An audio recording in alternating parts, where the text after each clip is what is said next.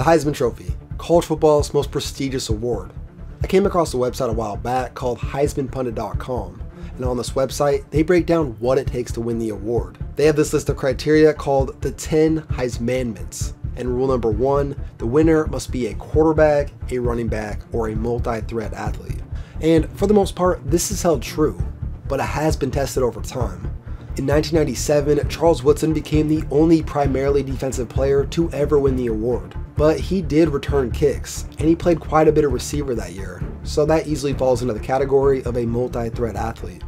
And so for this video, I've listed guys who don't follow rule number 1, and were this close to becoming the most unusual Heisman winner ever. The junior left tackle for Ohio State, considered perhaps the best ever at his position. So really quickly, I want to thank SeatGeek for sponsoring this video. Look, football season's winding down, and it may be hard to get tickets. And SeatGeek is an app that puts tickets from all over the web in one area, which makes buying simple. They rate these deals on a scale of 1 to 100, with the higher the number, the better the deal. For example, if you want to see a guy like Baker Mayfield play, let's just check how much tickets are. Yo, look how cheap these tickets are. Plus, if you use my promo code KTO at checkout, you can get $20 off your first purchase. Come on, you don't want to lose out on cheap tickets. Number 1. In 2009, Nebraska had one of the best defenses in recent memory. In a conference full of some of the best offenses in the nation, they allowed only 10.4 points a game, which was number 1 in the country, and it all revolved around one man, Ndamukong Suh.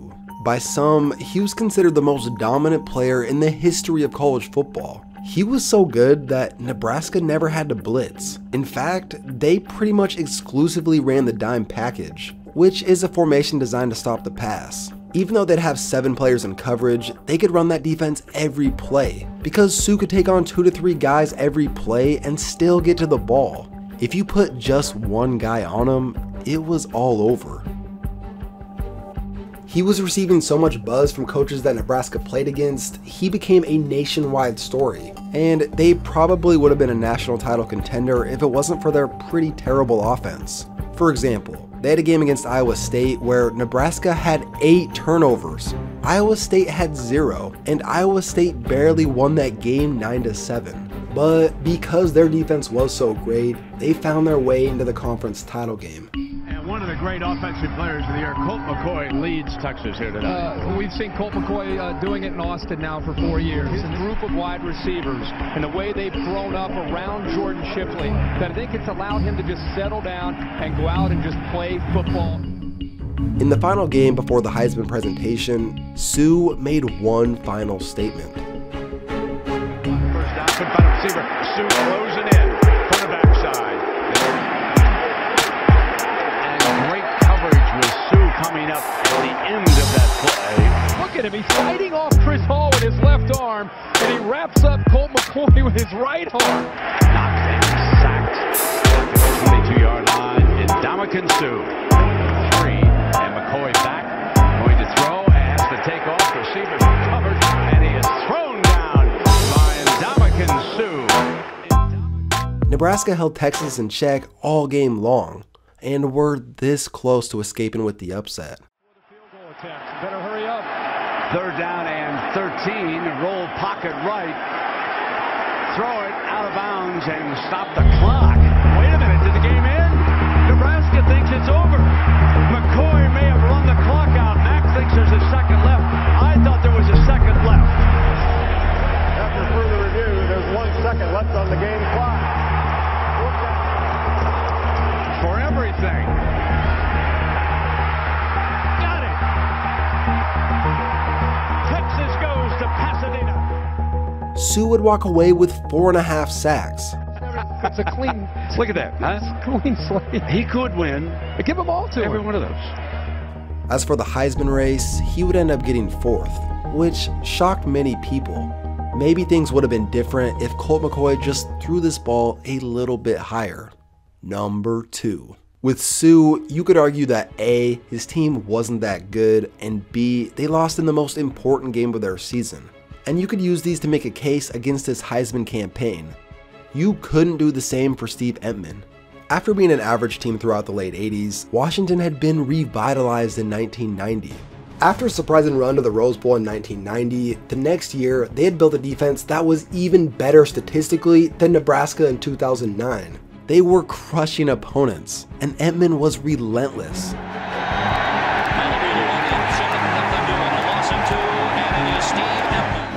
And it was enough so to receive Heisman recognition. After going undefeated and a crushing Rose Bowl victory over Michigan, they would split the national title with Miami, the greatest matchup that never happened. Entman would go on to be the #1 overall pick, along with taking home some hardware as the nation's best defensive lineman. But why not the Heisman? This was the year that Desmond Howard from Michigan won the award. He did have 23 total touchdowns, which is solid, but as a receiver, he didn't even have 1,000 yards receiving. A term tossed around a lot is a player's Heisman moment. And what's the most famous moment of all time? Some speculate that this moment alone was the separation needed for Howard to take home the trophy. Entman, along with Washington, would get their revenge thoroughly in the Rose Bowl.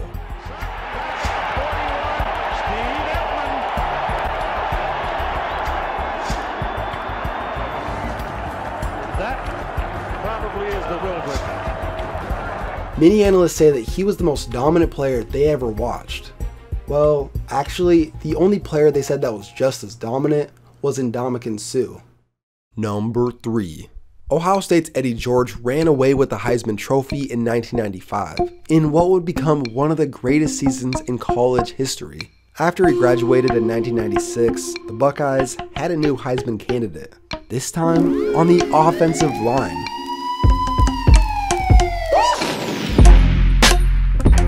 In what may be the least glamorous position in football, Orlando Pace made it a fan favorite in Columbus. They called him the Pancake Man. Even though it already existed, he popularized the term pancake, which basically means he would flatten the player that he was blocking. He was getting so many that during games, the Jumbotron would list how many pancakes he had.